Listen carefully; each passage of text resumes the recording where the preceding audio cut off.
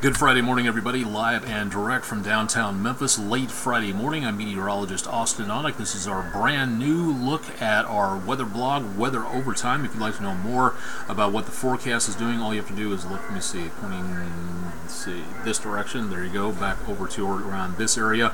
Temperatures as we record this, the forecast for today and tonight's temperatures down in the lower bar on your screen. Information about the websites, the social media networks that I'm a part of right above me.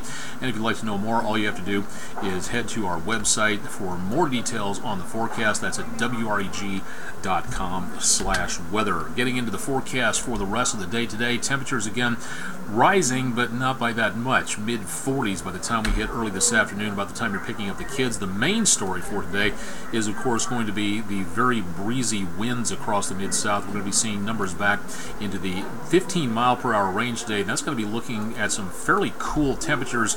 Numbers are already going to be back in the mid to upper 40s. You combine that with these winds out there, and we're talking about wind chills all day long back into the 30s, so that's something to consider if you're going to be doing anything outdoors today, right on in through about rush hour tonight. Definitely not a top-down type of day for the convertible out there.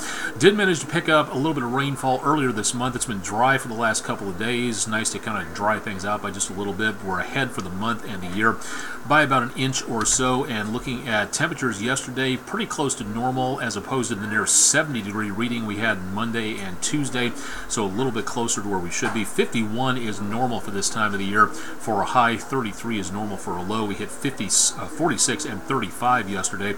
-1 is the record low set back in 1940, and a record high of 74 set back in 1975. Heading into, again, the next several hours into the rest of the forecast. Let me get this up here just a little bit farther so you can see a little bit better about what's going on. This is going to be seeing, again, winds out of the west-northwest for today. That's what those moving lines on the screen are all about. That gives you an idea as to where the winds are coming from and what direction they're going to be going. Let's see if I can get this thing. Okay, that's obviously not what I wanted. Excuse me. That gives you an idea as to kind of which direction the winds are going on that. Back into the mid-40s for high temperatures this afternoon. Could even be the possibility of a couple of, say, lower 50s around northwestern Mississippi and back into southeastern Arkansas. Not looking at a huge amount out there, but could be a few. That's pretty close to where we should be for this time of the year. Dinner time tonight, back in the lower 40s. Winds continue, occasionally breezy, about 5 to 10. Mid-evening temperatures, you will need the jacket or the coat going out because we'll be looking at numbers already in the mid to upper 30s to around the lower 40s. And by News Channel 3 at 10, Jim Jaggers with your complete forecast tonight on News Channel 3 at 10 should be back in the mid to upper 30s or so. Daybreak tomorrow morning, please join me and Nina Harrelson as she schools me on how to use Snapchat. I haven't figured that out yet, believe it or not.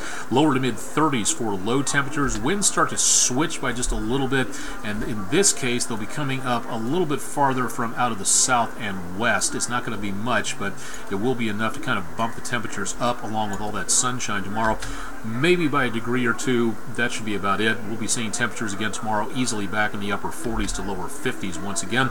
And by News Channel 3 at 10, more clouds coming on through. Storm system is going to try to make its way across the country, and it looks like it's going to be diving somewhere around Middle Tennessee, heading our direction, and we could get clipped by the possibility of maybe some snow showers coming up. It doesn't look like much. Well, technically it doesn't really look like anything for us. Maybe a dusting, and that's going to be about it. Throughout the rest of the day, mid to upper 40s for high temperatures. Lots of sunshine, kind of breezy. That should be calming down into tonight. Mainly sunny for the weekend. Open up those blinds and drapes and get some free solar heating going on. That'll help your utility bill out by just a little bit. Mid to upper 40s for Sunday. Here's where it gets interesting. Again, early on Sunday morning, we could be looking at the possibility of maybe a few flurries into areas of the Mid-South. It doesn't look like much. It's possible, but as of right now, it's just kind of sort of likely. It's just not that huge. It's definitely not winter weather to be worried about, as in, should I cancel plans? Are we going to need to cancel church services, Sunday school, things like that? I don't see that happening for right now, but it does bear watching, and we'll keep you up to date on that. It's a good possibility by early Sunday morning we may see some flurries on the radar, and we'll bring you that information throughout the weekend on News Channel 3, so stay tuned for more on that. Rest of next week, temperatures again in the mid to upper 50s by Tuesday, cooling off Wednesday into Thursday. That's also Groundhog's Day, furry fake forecaster day as I call it, but that's a detraction for right now. Looking in, or distraction I guess I should say, considering Phil's part in all this. We'll get back up onto the temperatures going from the 40s to the upper 50s again by Friday into Saturday, and then after that, fairly dry, a little bit cooler, sunny, and, well, a little bit of sunshine combined with some cloud cover on Sunday. Next best chance of anything involving rainfall will be coming up by about next Friday. We're looking at temperatures maybe about into the upper 50s, so anything we'll get will just be in the form of liquid rainfall. But throughout the next 7 days, there's not that much going on where it comes to rain across much of the Mid-South. So we don't see, again, anything in the way of major amounts of problems out across the area. So this is something that, again, is a pretty stable forecast pattern for right now.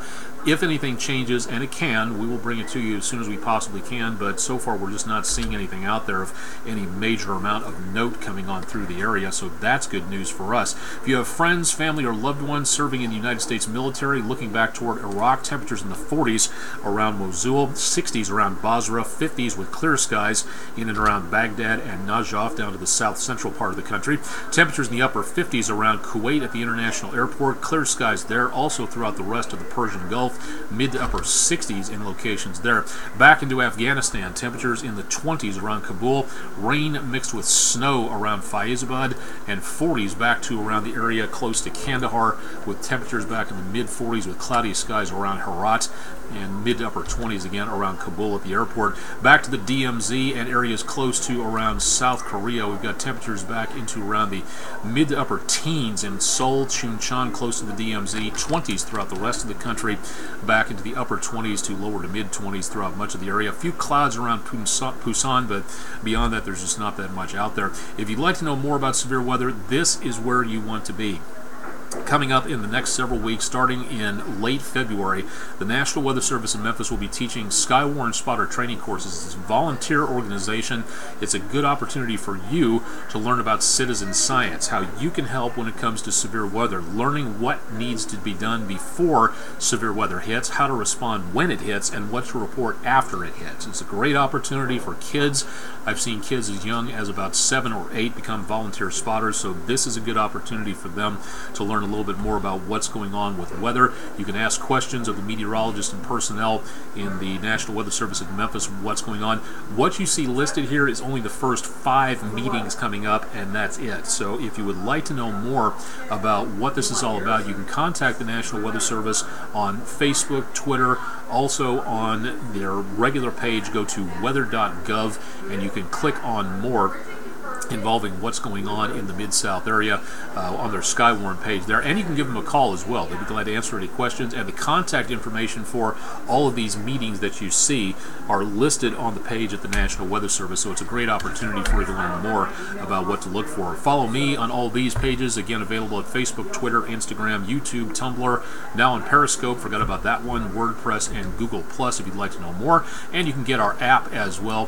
Whatever platform you've got, download the News Channel 3 weather app. Just search for WREG Weather, and we'll be glad to get you added there so you can see a little bit more about what's going on when it comes to severe weather or just your regular forecast out there. Something to think about there. Questions, concerns, ideas, contact me at austen.onek at WREG.com.